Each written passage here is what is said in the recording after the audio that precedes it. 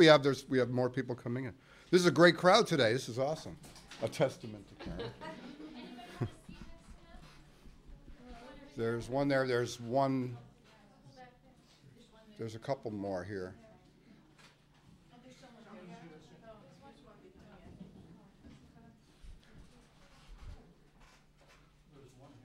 Yeah, there's one there too. When it spills out into the next room, that's always a good sign here.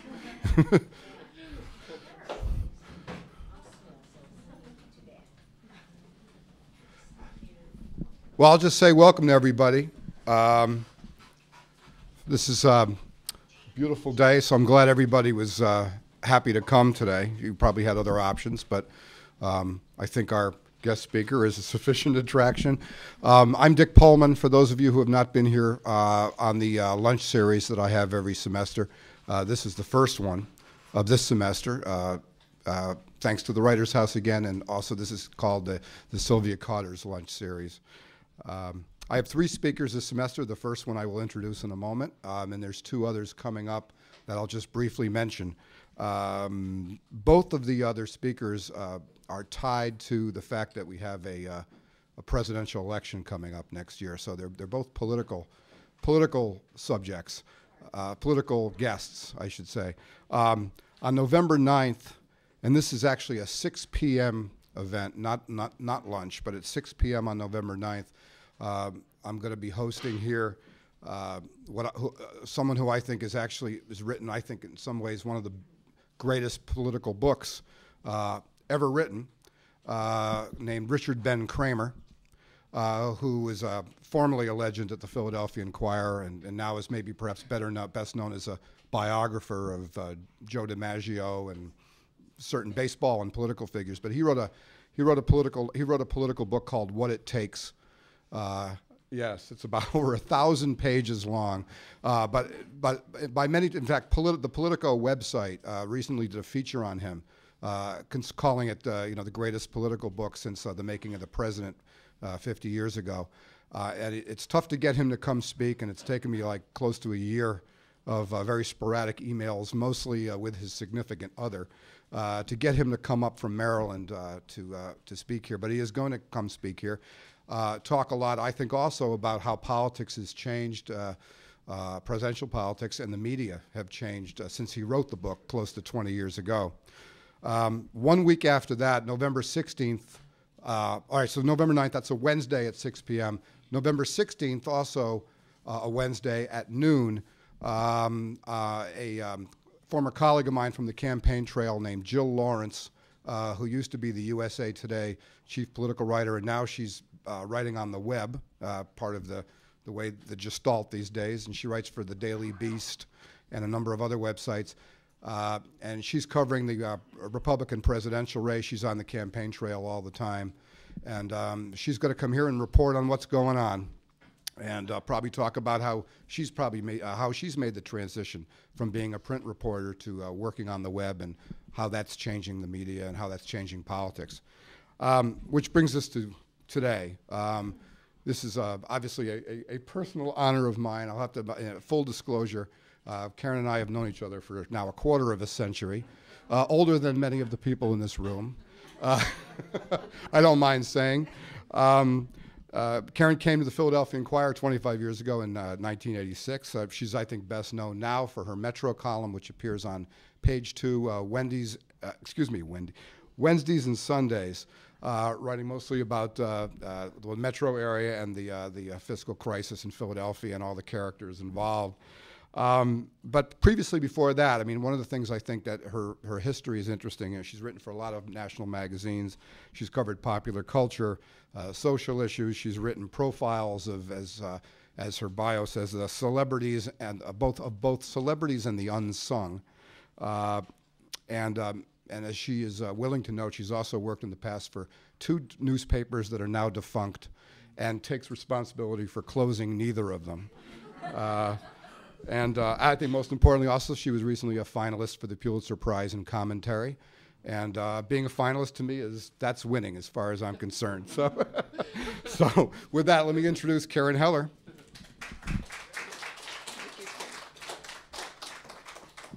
Hi, thank you. Can you hear me?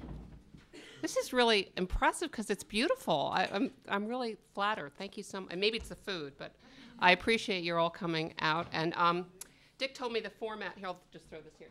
Dick said that he wants me to talk to you for about 20 minutes, and then we'll open it up for questions. Before we open up for questions, I want to say, because I always get a question, I don't write about Israel. I've never written about Israel, and that's the editorial board, so I just want to say that. Anyway, I wanted to share with you some of the joys and not so much of the joys of our business in transition. And as Dick mentioned, I've been doing this for an awfully long time. And the good news is that I've done it during the best of times. And unfortunately, now we're in the queasiest times. But I want to say to the younger people here, if you love it, you should continue to do it, because I'm convinced that somebody smarter than I am is going to figure this out. And by the time you're ready, they'll fix it. I think we've done the hard work of suffering through the really queasy times. And I just feel that it has to go up from here. I'm an optimist, or I would have given up a long time ago. I wanted to give a few inspirational readings to, just because I'm that kind of a person. Because my job is so glamorous, I received this email this morning. I have access to 7 pictures that show proof of the past existence of extraterrestrial life on another planet. I will respond to questions. Please read below. These pictures are, as of this very moment, going out to bid. Again, this is not a hoax. I have sent this to very important publications. Please, I'm not ignorant of what they are worth.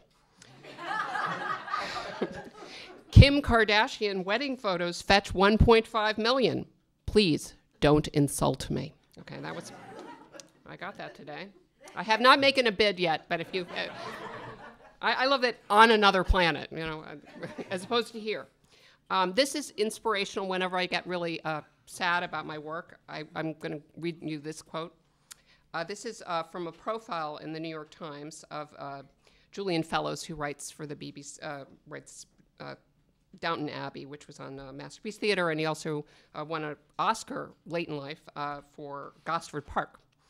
And his father gave him this advice: if you have the misfortune to be born into a generation which must earn its living, you might as well do something amusing.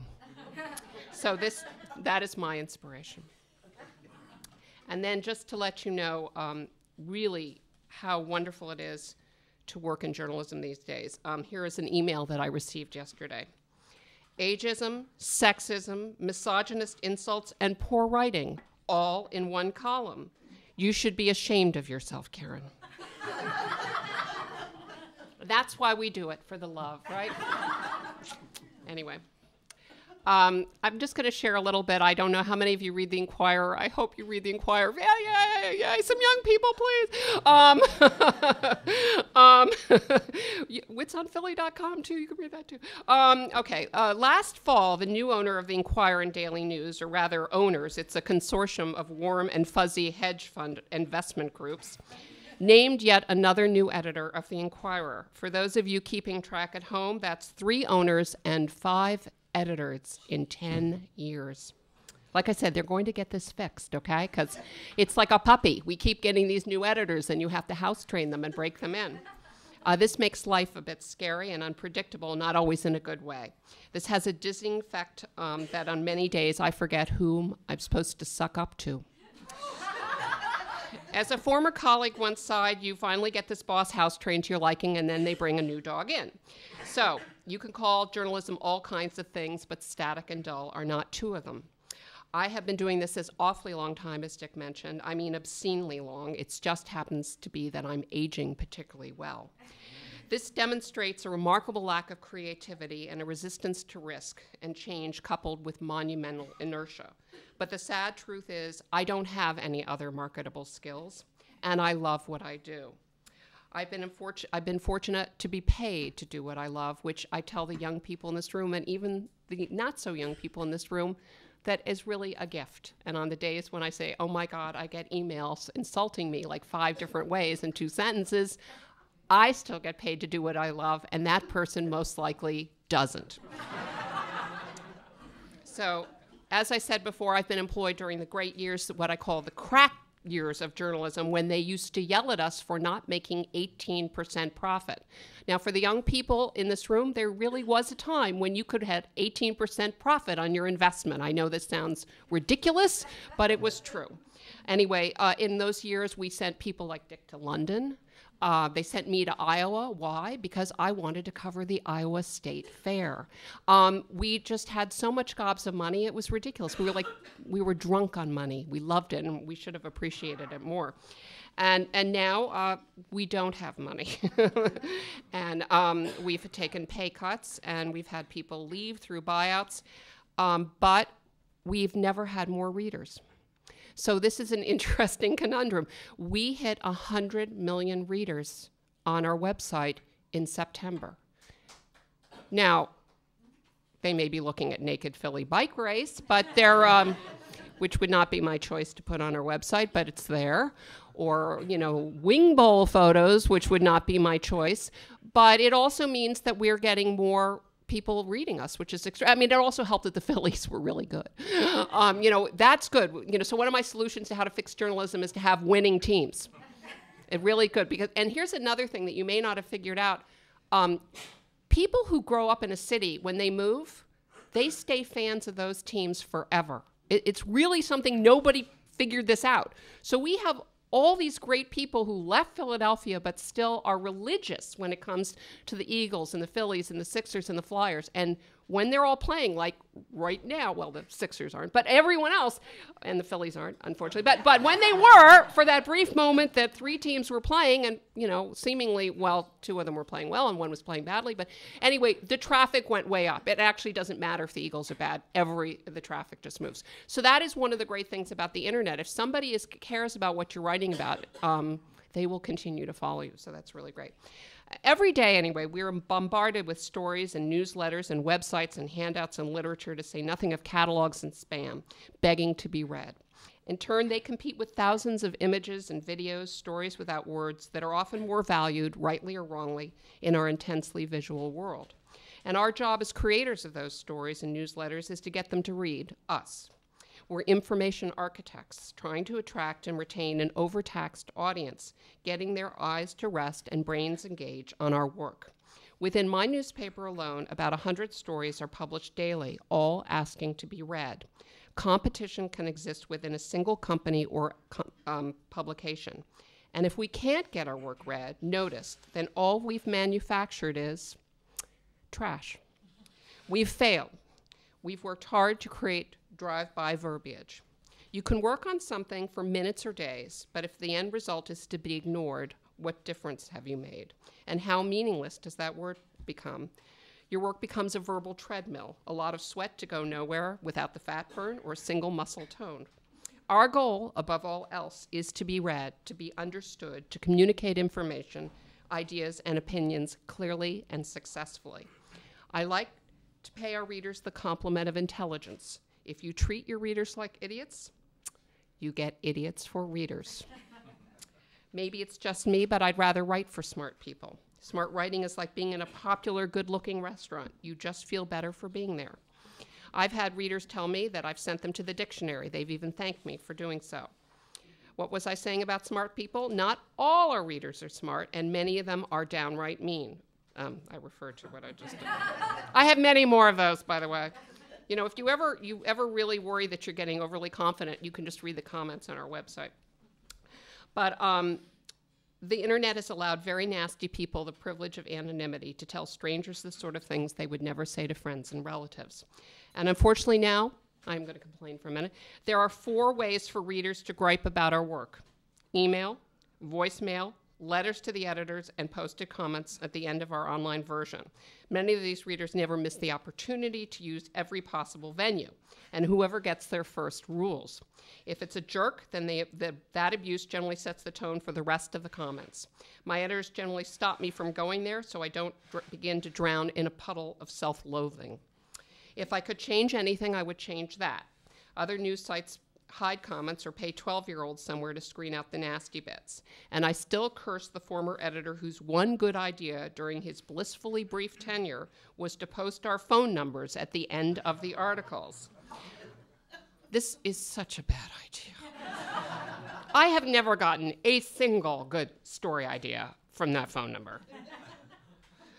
Anyway, many's been the time when I've wished to put his phone number. I do have that fantasy. On my last story, I'm going to put Walker Lundy's phone number in North Carolina and have him take the calls. Anyway, but the best writers generally take criticism fairly well, provided it's coming from people they respect. They know they want to get better, and that there's always room for improvement. And this is no job for sissies, none at all. It can take its toll. I don't particularly like getting yelled at on a regular basis, particularly by Ed Rendell. Ed Rendell, when he was governor, used to call me on a fairly regular basis, which was amazing to me. I mean, he would call me and they'd say, hold for the governor, and I'd call him back or whatever, and he'd say, Karen, you're a very brave woman. And then he would start to yell at me. And it's like, you don't pay me enough for this, and now I've taken a pay cut for this.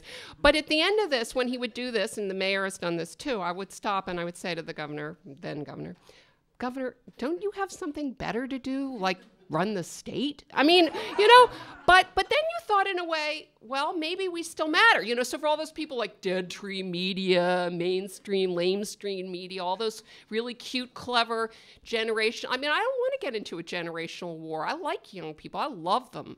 And I love talking to them. I love meeting with them. I love hearing that they're reading. I love them writing. I love it all. I don't want to get into war. But I think that says something that we can still get under the skins of powerful people. And you may have heard this before, that one of the mantras of journalism is to comfort the afflicted and to afflict the comfortable, right? I mean, really, in a way, because this is serious stuff. If we're the gatekeepers, if we don't check them on bad behavior, on misguided policies, on really wrong decisions, who will? I mean, who will? Who will speak up for the voters and the taxpayers who says this is, criminal what you are doing when you cut education funding to the city of Philadelphia because you only got 30% of the vote, which is what I suspect is going on in Harrisburg. That is criminal. And who else is going to call Corbett on this? So I do that on a regular basis, and they pay me for that. So, I mean, that is one of our jobs. When people ask me what are the remaining pleasures or what are the great pleasures of this job, and part of it to me is being a perpetual student. All of you who are still in school, I'm incredibly jealous. If I could do anything, I'd come back with you. I would love to be, just sucking up, being a Hoover of all this information. You know what a Hoover is? That's a vacuum cleaner, by the way. I had to stop. You may never have vacuumed in your life. I try not to, but anyway, Hoover. You might want to, just to suck up all this information, new ideas, exchange of all that. And I love that about my job. If I would tell young people, it's like that, stay hungry, my friend. You need to just be interested. And unlike Dick, who has just enormous passion and deep pockets of intense, chasms of knowledge about politics, as well as baseball and Nazis. I mean, really. Those are and Woody Allen. Those are like his favorite subjects, But anyway, I am not that smart. And my great thing about my job is that I can be a polymath and I can just flit around. I would say I'm a great person at a cocktail party because I can talk about anything for 10 minutes. But when I do write about something, I really do kind of just take a crash course on literacy. Like I'm planning to meet with the mayor's literacy chief this week. I mean, it was great. This morning I got in and I said, you know what, we have an enormous literacy problem in this city. It's huge, and it's really, I'm always writing about poverty because, as you may or may not know, Philadelphia is the poorest large city in America. In other words, it isn't, that's wrong. I put that incorrectly. I'm sorry. I'll correct myself. It is the highest percentage of poor people in the city. It is not the poorest city. Actually, our finances are relatively good. But we have the highest percentage of poor people in this city. And it is going to suck the economy down if we don't do anything about these people. And they need to know how to read. If they cannot read, nothing will change. And many of them cannot. A frightening number of them cannot. So this morning I was thinking about that, and I shot off an email to the mayor's chief of literacy. And it was like, I would love to talk to you, she says, and I'm meeting her Wednesday. I mean, that's what's great about my job. And now I get to talk substantively about something that's really important that you may not be thinking about because you're all literate, smart people, but that is actually not going to, because why is literacy important? People who can read make more money. People who make more money pay more taxes. More taxes makes the city healthy. And it means that we don't have to pay for social services as much. Generally, our crime rate will go down. All of these things are positive, correct? So we need to bring the literacy rate up. So I love thinking about these big issues, and then I have a small amount of space to write about them. I love getting paid to be nosy. I get to go into people's homes. I get to go into people's big, beautiful homes, and I get people's kind of really not so great homes and see how other people live. I get to ask the hard questions. I get to ask questions you're all too polite to ask.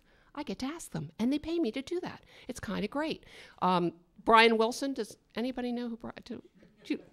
Okay, Brian Wilson's the Beach Boys, okay? And Brian Wilson was a genius, a brilliant musical genius, and then he baked his brain with many drugs, okay? This is a fact. And I went to interview Brian Wilson when he nodded out on me 6 times. This has never happened.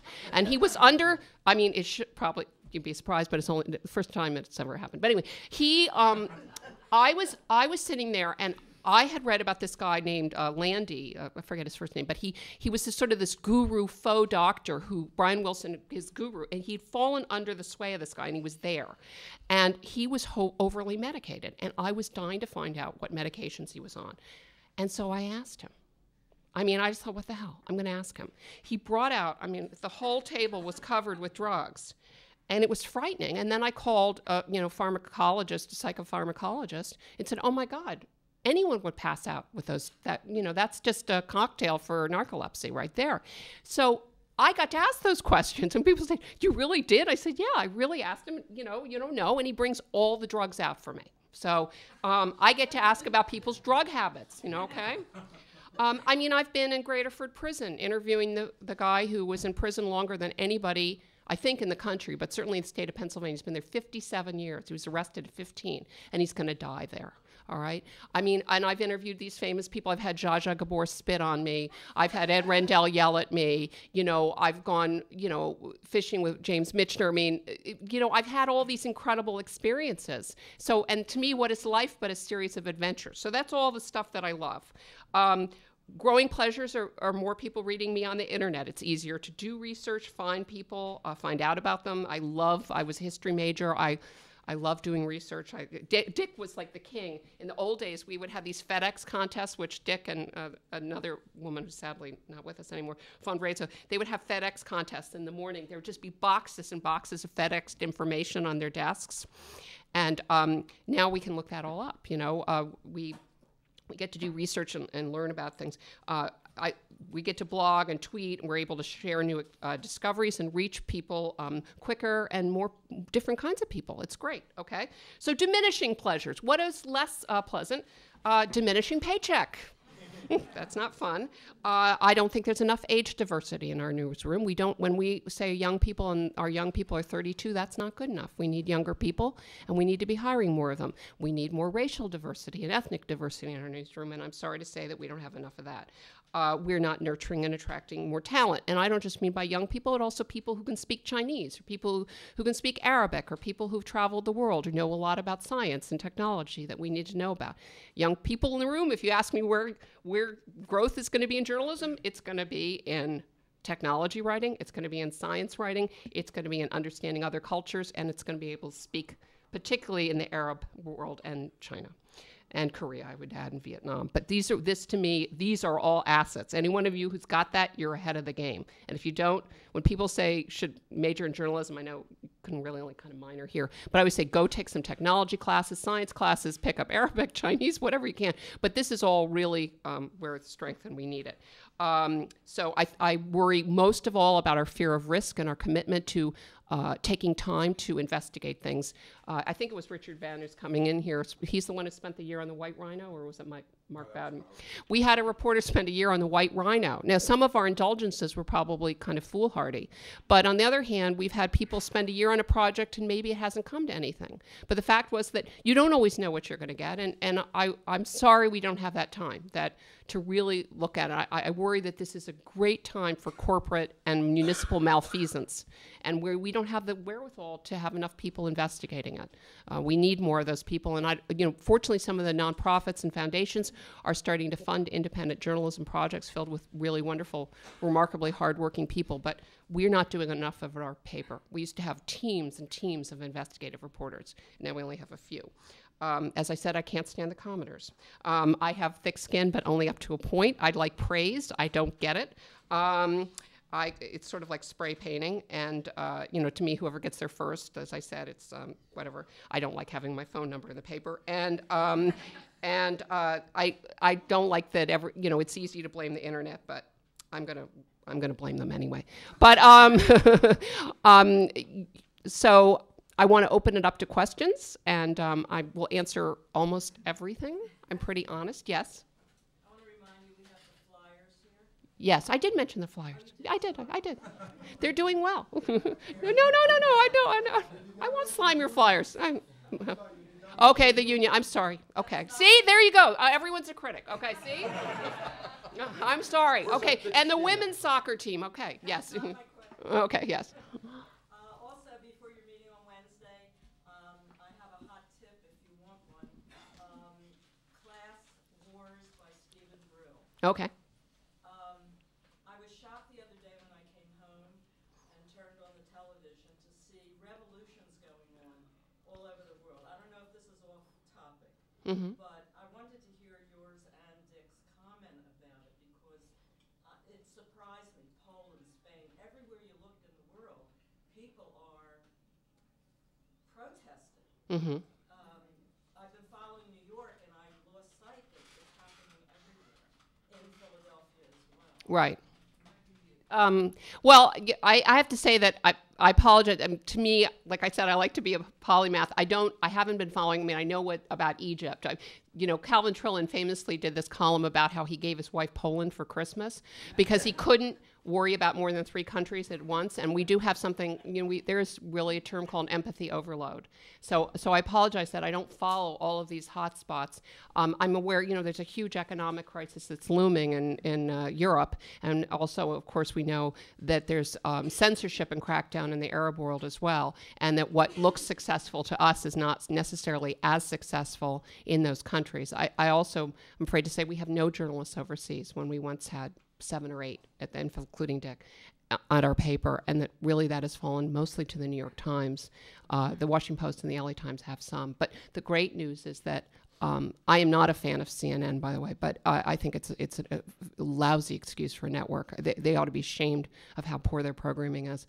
But I do think that on the internet there is an extraordinary amount of information that because unfortunately we can't afford these staffs. It's an enormous investment of time.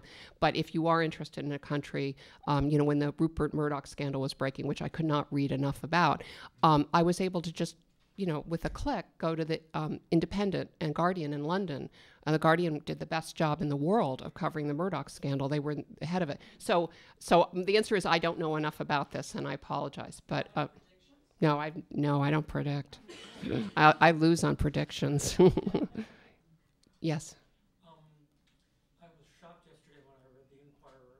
Carrie Rickey. Yeah. She's leaving. She did leave. Tell us what you think, and will she be replaced? No, she won't be replaced. Carrie has gotten a contract, though. We had, unfortunately, what newspapers do is, I don't know, they're allegedly smarter than we are, but every time they think that they can save money, they reduce the staff. So we just had another buyout, and they asked 8 people in the union and 5 people outside of the union to take buyouts. And with each buyout, and Dick took one of them, didn't you? Did you take one? Oh, you just left. They wouldn't pay you to leave, right? They didn't want you to leave, Dick. But with they offered 40 weeks pay, which is a voluntary severance agreement in a union, and a certain amount of money and 3 months health insurance, which is lousy. But if you're married and have a spouse with good health insurance, or you're old enough and you go into social, but anyway. So Carrie just decided she'd had enough. She'd been there 25 years, and she wanted to try longer form journalism. She found, everyone is different, but I can't speak for her because I've talked a lot with her about this.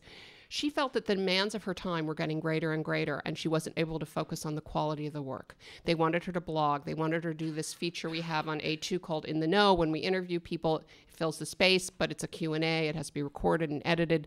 She felt, they wanted her to blog. They wanted her to do video, which none of us have really been trained very well to do. And then we do it, and they say, you're really bad at it. And I like, they did this for a while. One of their great ideas was to have a television show. Were you there for that? And they threw me up there like, like spaghetti on a wall. They gave me no training. I was producing segments. And there's a reason I went into print. I didn't have to worry about how I looked like, okay? So I had to produce segments. I'm writing scripts. I'm getting film crews out. And then the head of this guy, the guy they hired for 3 minutes, said, you're not very good at this. And I was like, I can write, but really. So she just felt they wanted all of this. And meanwhile, she pointed out in her piece yesterday that when she first came here, there were 160, I forget the number, and now they're like 500, yeah. And you have to review all this, and meanwhile, you're reviewing a lot of garbage, right? And I've always hated what they do to her work and Stevens in the weekend section. They chop it up, and it jumps, and it jumps, and it jumps. It's not the greatest display. I mean, I have great display. And I think she just had it. And she said, you know what, I'm going to try longer. She is going to be on contract. She's going to write a review a week. So Stephen doesn't curl up in a fetal position, from all the work. But she's not going to be replaced. And John Storm also took the buyout, and he is not being replaced. I mean, David Hiltbrand will now be the television critic. But they just have been there. But on the other hand, it is like a garden. I mean, with any luck, it'll be a garden. At some point, I'm hoping they will hire some young people, which is what we need to have reviewing some of these things. But at this point, you do something a certain amount of time, and if you feel you're getting to the point where you're bitter and unhappy and you can afford to move on, I commend them. I think it's a very brave thing she did. I'm in awe. I'm not that brave, and I also need the money. But yeah. So that's what happened. Yes. Yeah. Sure. You mentioned kind of being excited about reaching people in new ways with new forms of media and journalism, but you also say that the substance is really in the old form. Do you think there's an opportunity for substance in these? Oh, no, I'm sorry. If I said that, then I didn't express myself clearly. I think there's great substance in the internet. CNN I have a problem with. But I think there's a great amount of substance. The problem is, can you reach people? I mean, there are people I know who are writing wonderful columns and terrific blogs, and I don't think they're getting a lot of readers.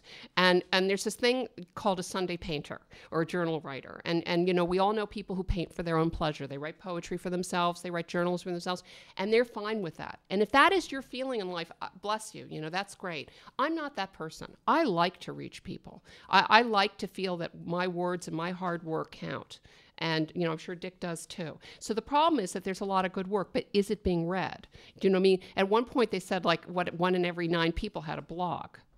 That shouldn't happen, right? That shouldn't happen because a lot of them don't have much to say, and it's like the tweeting, when people first got Twitter, oh my God, I'm going to the grocery store. I'm in the grocery store. I can't find the milk. I mean, it's not interesting. It's not interesting, really. I mean, it's sort of been kind of just opened up a whole great world of narcissism, and I hope, but I do think there are plenty of people who have great things to say. Dick's blog is great, but we have a friend, I won't name him, who left the paper, who writes a terrific blog. I don't think anybody reads it, anybody, and he works very hard on it, and that's a choice he made.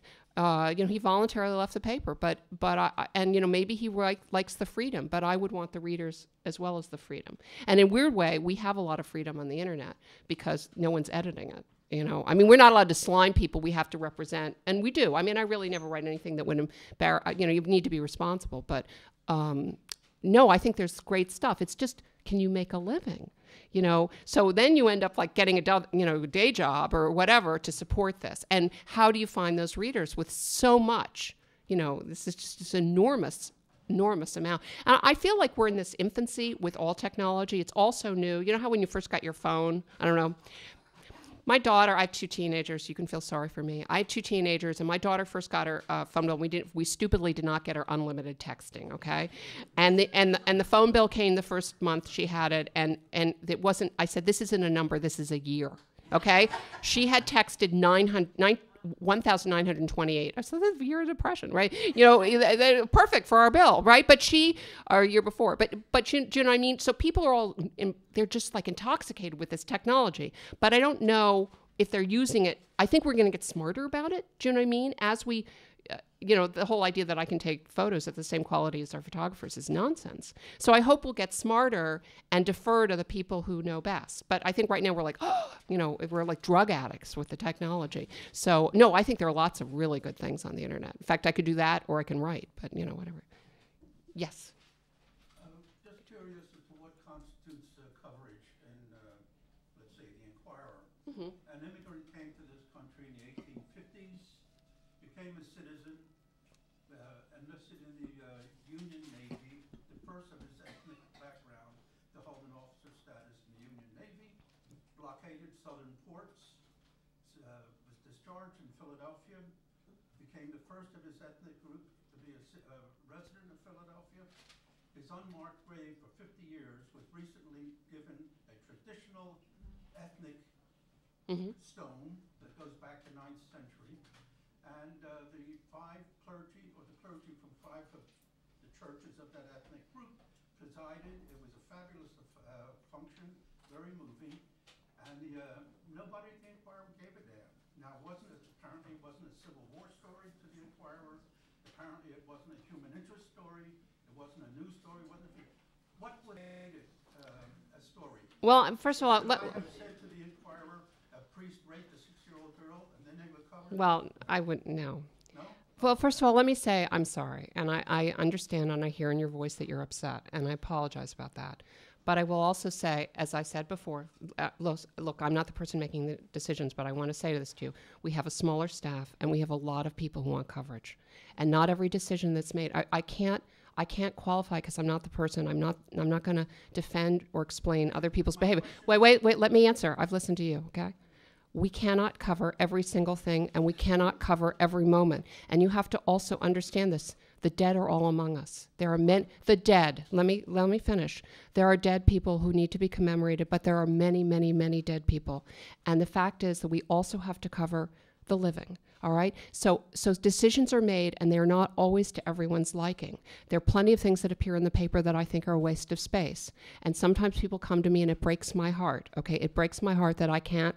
But, for example, there are a lot of charities. I could turn my entire column over to every charity in this group, and you wouldn't, in this city, in this region, and you wouldn't read it. You would stop reading my column. It has nothing to do with what you said. But I want to tell you, we make these decisions every day, or other people do, and they're not always the right ones. And I'm sorry for your hurt. But do you see what I'm not hurt because but, the job was done.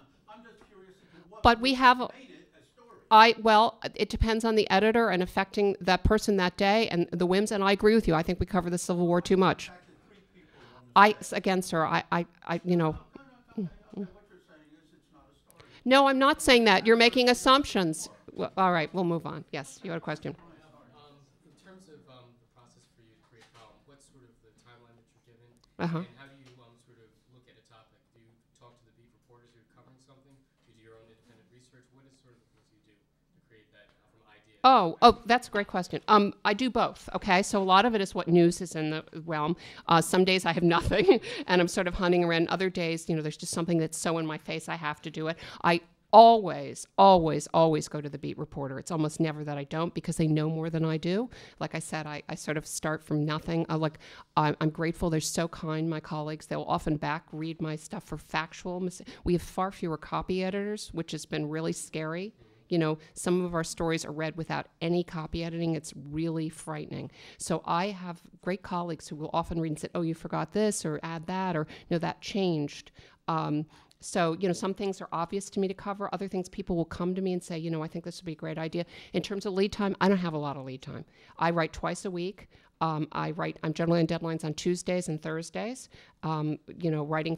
Fridays and Tuesdays. I write for the Sunday paper and the Wednesday paper. And I'm writing the day before. So, I'm often thinking of things. Sometimes the ideas fall through. Sometimes, you have a column that's really not that great. You go out and cover something and there's not much there. You either have to trash it or you have to say, all right, I'm going to go with it, but I know it's not my greatest idea. Readers give us ideas. Sometimes they're extraterrestrial photographs, but sometimes they're very good ideas. Sometimes they're very they want, again, they may want coverage, and I don't think, my goal is to open the aperture and to try to reach as many people as I can. And sometimes if you write something, like we had someone write us, her family business had gone bankrupt, and the records were destroyed, and now the city was coming after them for back taxes in the 70s. And I went, oh my God, this is going to be 3 weeks of work. She may not be telling the truth. And how many people does this affect? How many people have back taxes, they're coming for bankrupt company, and do I know any of this? Do you know what I mean? It's only her word.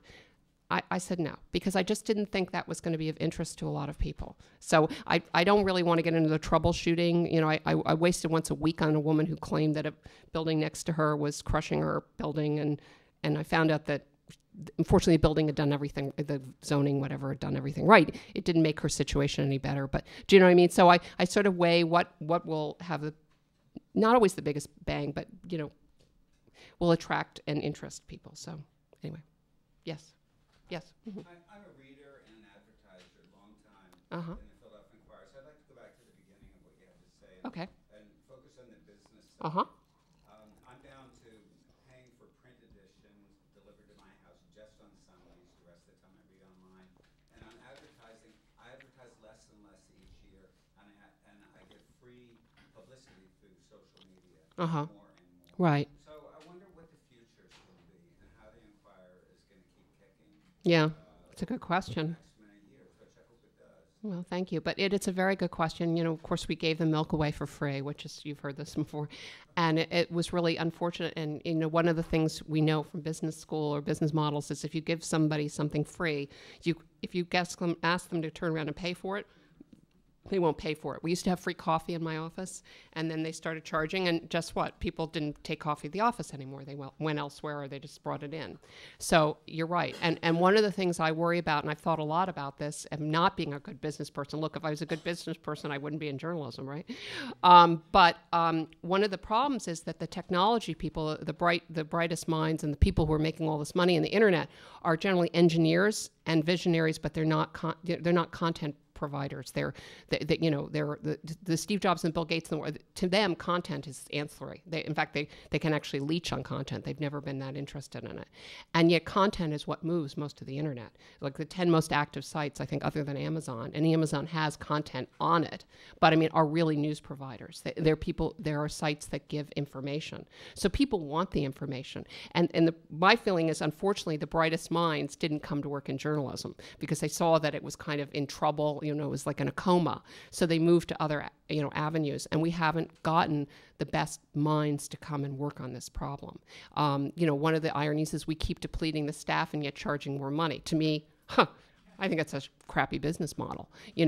How dare we raise prices and offer less? It's not great. So I think a lot of things that we were doing, this is being recorded, isn't it? There's the cameras.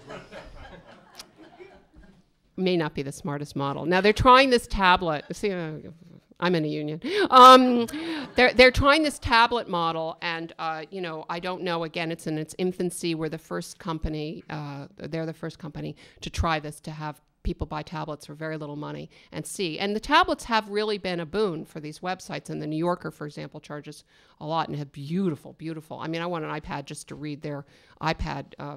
Another way I will never get anything done is be reading my iPad. But beautiful tablet form journalism. And I think that this is going to explode video and photography. But like I said, they don't know what we're in the gutter right now. I don't know what's going to happen, but yes, I don't know how they're going to fix it. And we need really smart, bright people. And right now we have, investment funds, hedge funds who want to make money off of us. So they're motivated to make a profit, but I don't know if the innovation is there yet. Do you know what I mean? People need to be invested and own a piece of something to want to change it, I think. Anyway, yes.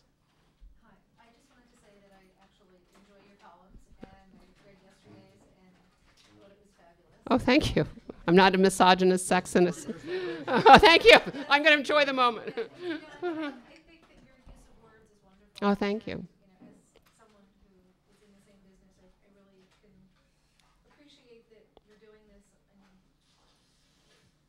very serious, but sometimes Well, I wrote about mummers and whores yesterday, if you saw my column.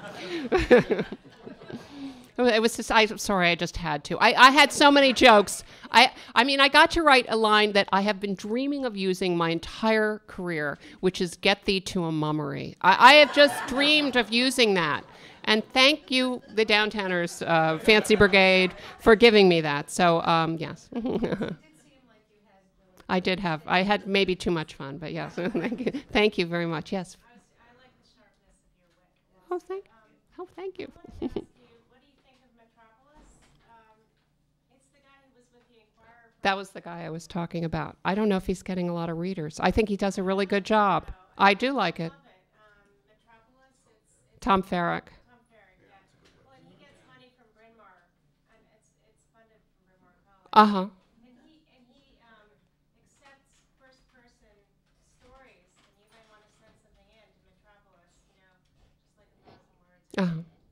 It's a very good website. It's very good. Again, Tom, I think, got a lot more readers in the Inquirer. I mean, I think he's a terrific journalist. Yeah, and it's a choice he made. He's a very good writer and reporter. Yeah, and he loves the city. He's extremely passionate about the city, and he knows more about it than almost anyone. It was a loss.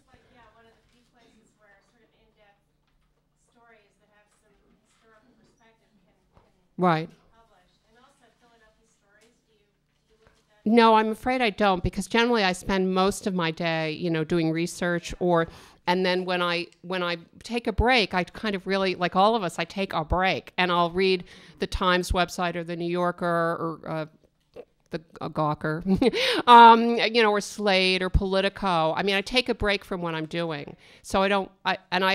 One of my big pet peeves is that I think that Philadelphians are too insulated. I think that people in Philadelphia think way too much about Philadelphia and don't have enough exposure to the rest of the world. And so my dream would be to send every Philadelphian on a field trip for 2 years. I think they should all leave.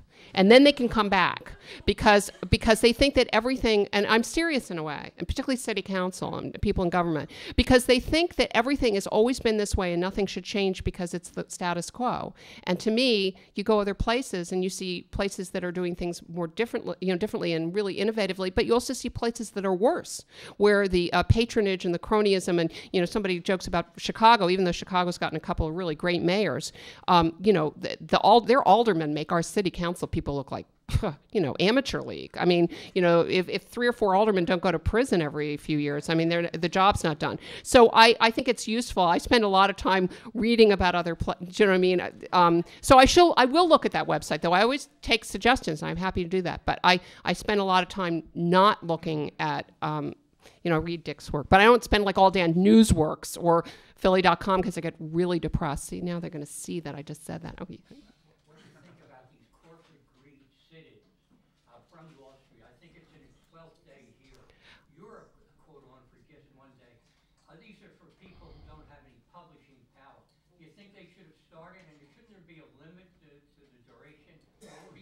Well, I think it's fine. I mean, I think at this point more has been written about Occupy wherever than has actually been accomplished. But I am not someone who's going to predict what the outcome of this is. A lot of people have decided that they know where this is going to end.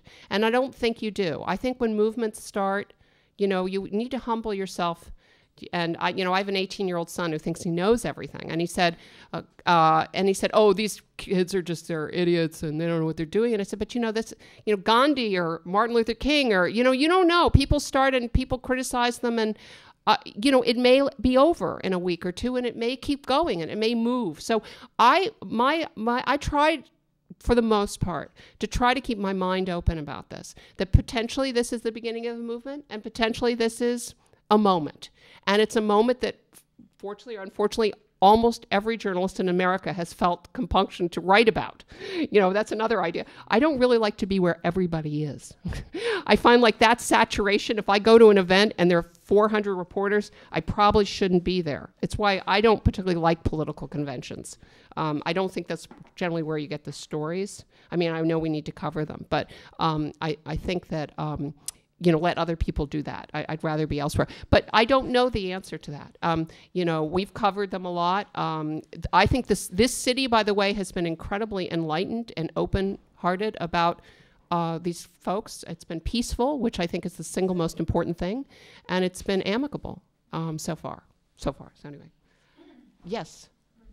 So I'm working, I've taken on a journalistic role at this kind of like up-and-coming political website, and among the many problems that we're facing at the moment, one of them for me is like trying to build authenticity, legitimacy. Right. Because, we're working for no money, we're kind of producing articles on the fly. Right. We don't have a fixed schedule, content, but we focus on elections, but we're writing about things from what's going on in Harrisburg to Philly. That's terrific. What's your site called? It's called Elect Next. I can plug it. Okay. Good for you. We have a whole bunch of things on the site. One of them is like a journalistic thing. Mm-hmm. But I have do you have any advice for people who are kind of up and coming journalists working on the web mostly rather than print? Right.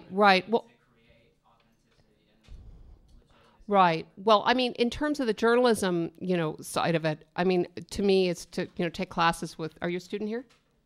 Okay. Take classes with people like Dick, who really know what they're doing. In terms of the business side, I always think this is one of the great things about being a journalist. It's like you get to be nosy. You should look at sites that you really admire, particularly if they're here and they're doing relatively well, and go talk to the business people there. Because again, if I knew what I was doing, I'm not a business person. So to me, again, a large part of this business is humility, is understanding what you don't know. I'm always wary when we've brought in reporters in the past who acted like they knew everything and yet they were new to a beat. Those are reporters that always make the most mistakes. To me, you have this complete advantage of saying, you know what, I'm new. You just were honest about it. And go, and most people like to be teachers, particularly with young people, I think. And to say, yeah, I'd be happy to take you on. The other thing is when the summer comes or break comes, you could ask if you could go for a couple of days. And again, it's not any money, but to intern to watch how they do it. But I would both be hooking up with people like Dick who know the journalism side, and particularly because Dick knows politics better than anybody in the city, and then also to talk to people who really seem to be knowing what they're doing with websites. I think one of the most important things with a good website is great design. I think a lot of websites look terrible. Again, we'll go back to CNN. I've never seen anything that's worse designed than CNN. So again, to be clean, to be clear, to have your visual product reflect your mindset. But I think what an exciting, great thing you're doing. That's terrific. And really never be afraid to ask the questions, because you don't want to make mistakes. The way you're going to get legitimacy is to really ask questions, to really do your research, and never assume if you don't know anything, go find out. But good for you. Good for you. Yes, you've been asking. Yeah. How do journalists get paid if people are reading online rather than buying? Oh, I get paid every week, no matter what. Oh, no, except on furlough, I don't get paid. We now have these things called furlough where we don't get paid. I just had one. But we get paid every week. So if you write 5 stories, if you write 1 story, if you write no stories, we get paid every week. No, you mean the website. Oh, web. People are just reading online, not reading the newspaper. Yes. How do I get paid?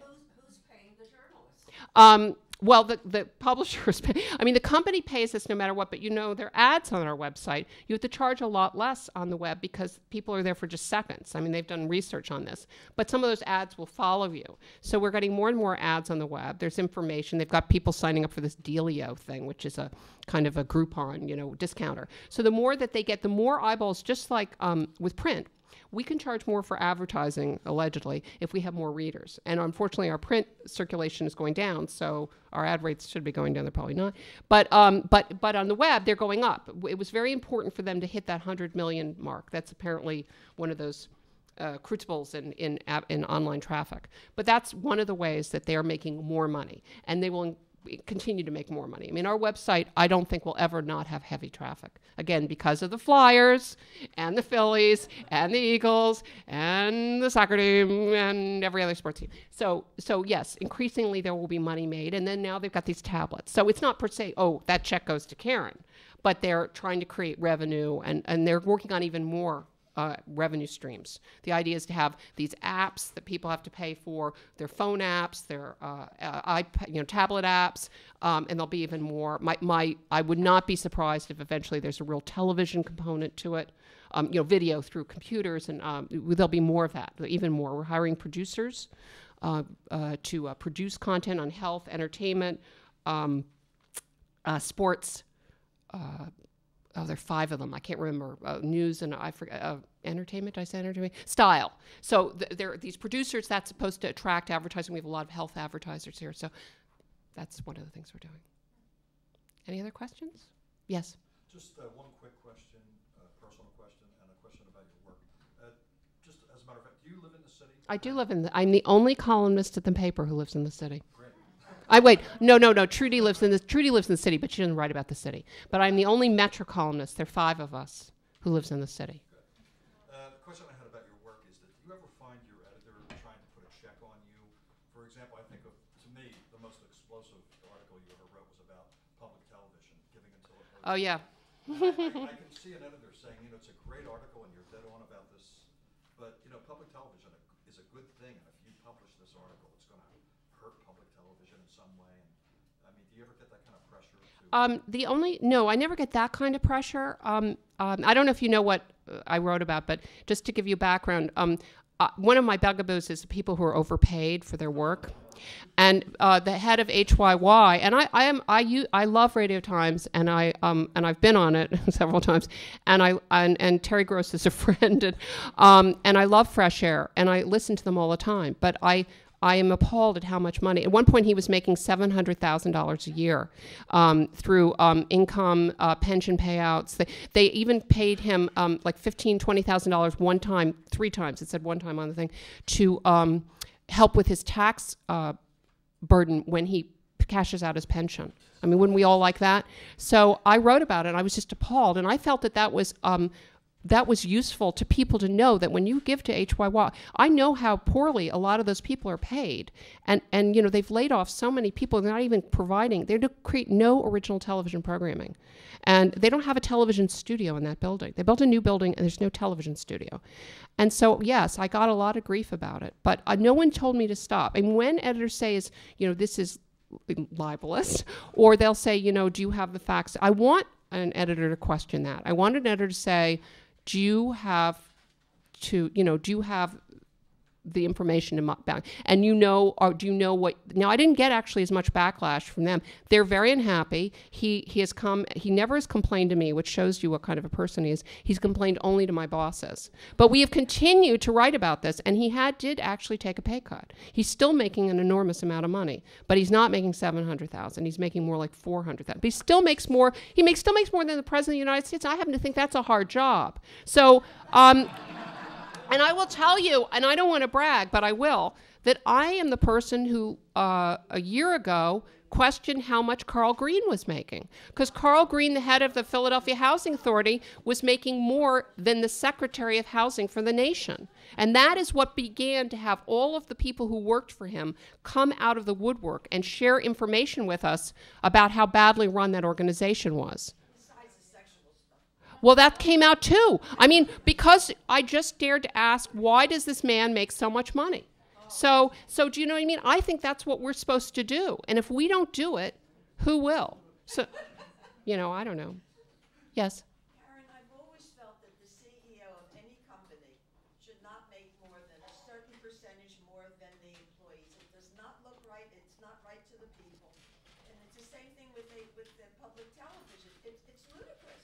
Well, At the point where how many Lamborghinis and Bentleys can you drive? Well, unfortunately, I see your point, but on the first point, I have to say that's the free market system. It's always been unfair, and it will continue to be unfair. And no matter what people protest, only if the board of directors or the consciousness of the CEO themselves decides to take less. I mean, the problem is, part of it is these boards. I mean, that's how both Bill Marazzo and Carl Green were so ridiculously overpaid, is that their boards just rubber stamp them. And yet being on a board is hard work, and you generally are not compensated. You're certainly not compensated for public or nonprofit.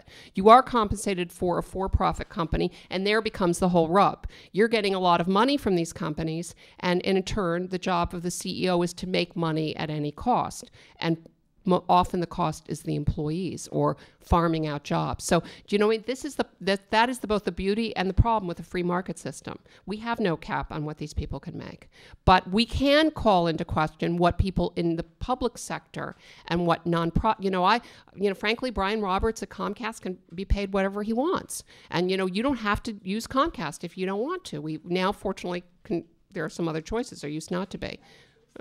Now there should be a choice. I mean, there's Vios, and not that that's so great, but there are other forms now. It used to be a monopoly. But at least on the public stuff, I think that's partly our job, and I don't think we're probably doing it enough, you know. Anyone else? I have one question. One last question. Okay, so a good column, you know, if you just read it, the reader reads it quickly, right? Just a couple minutes, really, 2 or 3 minutes. A reader can just zip right through it if it's done well. How long does it take you, typically? How long does it take you when you sit down with all your notes to write it? And This is so embarrassing. I will go right up to the deadline. So are you talking hours? Hours and hours. And sometimes I go, how did I spend hours on that? I'm not, I will just take the time. I mean, I know other people will write in an hour. I don't tend to do that. And I probably would do better to write that quickly. But I will generally use up all available time. Or if the best of all possible worlds is I sort of take it, which I did with the Mummers thing, because it was humor. And humor has to be very fine-tuned, and it looks easy, and it's very hard. And so I wrote it, and I wrote it on Thursday, and then I got to walk away from it. And then Friday morning, I spent another 3 hours just like literally fine-tuning it. But I'm writing my column now for Wednesday, and I spent an hour just on the first 3 paragraphs, because my feeling is, and when I see a cliche, I went, oh, that's a cliche, I have to, because I need to get you to read it. So I will fine-tune it and fine-tune it and fine-tune it so that the sentence is a little different, that it's elegant, that it's reflective of the subject, if it's funny, and it needs to be short, tight, and punchy. If this is a very sad story and very moving story, I need to be more, the prose needs to sort of linger and catch you. So I really try to tailor it. So I'm embarrassed to say it takes a far longer than anybody thinks it should, but including my editor. But I never break deadlines, but I will often go right up to that line. So yeah. And then people spend a minute on it. They read the first paragraph and they go, I'm not interested, and they leave. You know? Well, that actually just sets up my last comment, because I'm speaking also as a former Metro columnist from years ago. I used to get asked, I used to write 3 a week, and I used to get asked, well, they'd say, how many do you write a week? And I'd say 3. And then the response was always, well, what do you do the other 2 days of the week? So, I know, let's give Karen a hand for the labor it takes.